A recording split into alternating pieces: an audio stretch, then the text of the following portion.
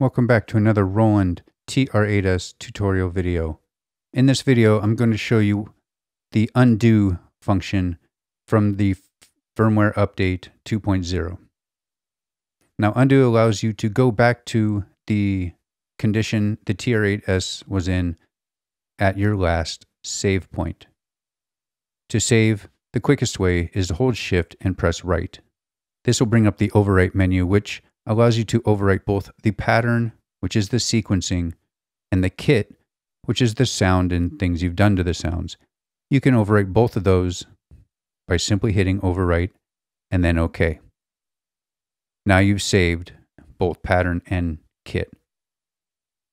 Okay, with that known and with the save known, here are your undo options. Your undo button will be utility, and the functions you can undo are pattern, where you can undo everything you've done in the entire pattern and bring it right back to your save point.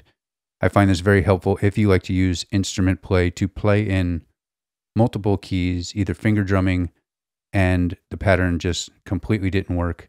You could quickly go back by simply hitting utility and pattern select.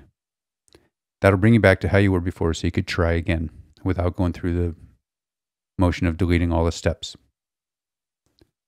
Undo function 2, holding utility and pressing an individual variation. You can see those will get reloaded back to the original save, just like the pattern, but not the entire thing. This I find useful if you do the same thing in instrument play, but you messed up on one variation, you just want to clear it and give it a try the next time around. It doesn't interrupt your workflow, and you can keep it going. Undo number 3, utility and the instrument track button.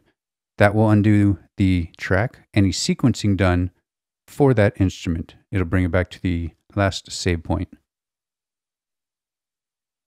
Next is undo instrument, which will reload all your knob positions right back to how they were before. This is handy if you're doing it in performance and you are tweaking different parameters and getting a build-up, say opening up things, doing whatever you're doing, mixing your knobs way up, and you want to get everything right back to how it was. Utility and instrument will bring it all right back to where you were. Very handy.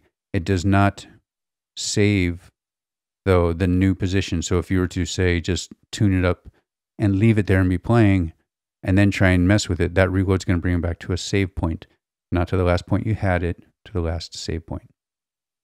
Okay? After that, you have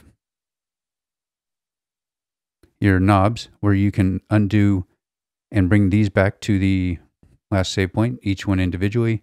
So again, if you're turning a specific knob and you want to snap it back to 0, like tune, very good to do that and just give it a very little twist and back to 0. And the final one, if you want to clear all knobs on all tracks because you've been tweaking everything and you're not happy with the sound, utility and kit.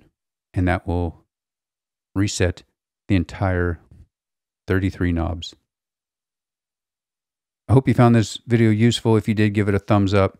You know to go ahead and subscribe and ring the bell if you want to see more. And as always, thanks for watching.